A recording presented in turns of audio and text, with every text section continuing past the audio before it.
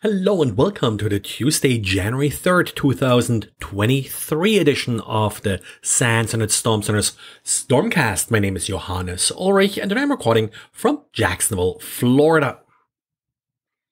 Container security company Armo is warning of a vulnerability in Kyverno. Kyverno is what's often called an admission controller for Kubernetes. And what essentially does is it checks if a particular image that you're loading in your Kubernetes cluster is safe to run. So the basic workflow with this admission controller is that if Kubernetes is being asked to run a particular workload, the admission controller is asked to verify if the workload is safe to run.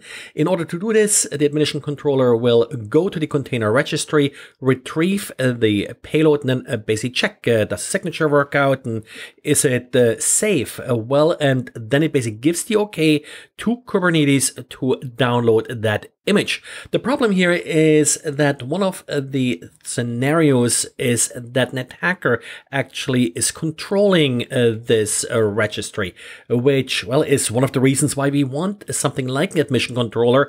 And if an attacker is in charge and controlling the registry, well, they could very well provide one image to the admission controller and then a different image to Kubernetes to actually run.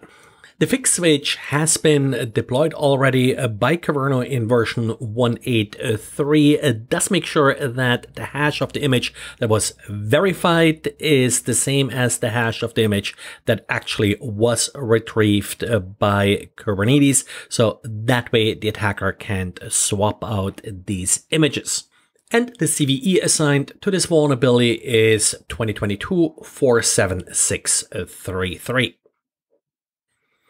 And a security researcher found an interesting vulnerability in Google's smart speaker, Google Home. The problem here was that you're able to link a new Google account to a smart speaker without any real authentication. All that's really required is the ability to connect via the network to the speaker, which usually means that you are connected to the same Wi-Fi network. There are also some scenarios where, for example, a malicious Android app could perform this linking process. Once the additional account is linked to the Google Home smart speaker, the attacker would have full control over the device. They could send arbitrary HTTP requests to the local network. They could also, for example, turn on the microphone in the speaker and use the speaker as a wiretap device. Interesting flaw, and Google has addressed it and also rewarded a nice bug bounty to the researcher finding this vulnerability.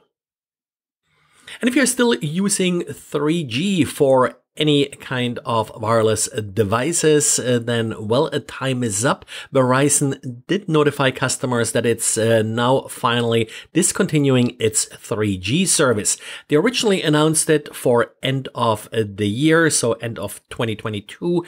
And I guess they're now sort of cleaning up and are removing the last remnants of their old CDMA 3G network. Where this may matter is, for example, some GPS locators.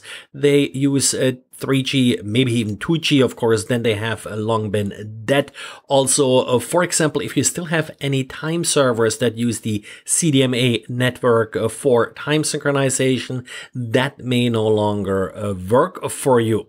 The only solution here is to upgrade to 4G. Other providers like T-Mobile and AT&T already discontinued their 3G service, I think sometime mid last year.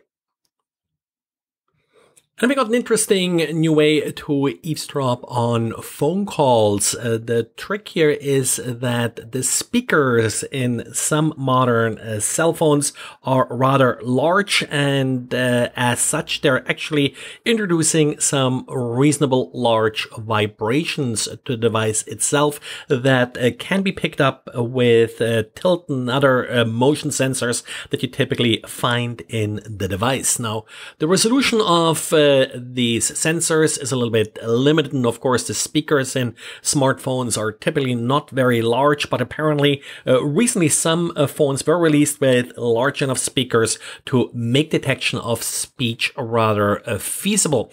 And this has been demonstrated now by some researchers. Of course, we'll have to see if this is a practical application as well.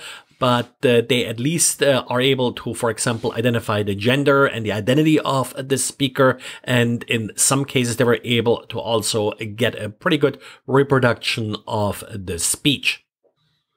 And remember, it's Tuesday, which means Packet Tuesday. The new Packet Tuesday video should be released somewhere before noon Eastern time. And of course, will also be featured at the packettuesday.com website.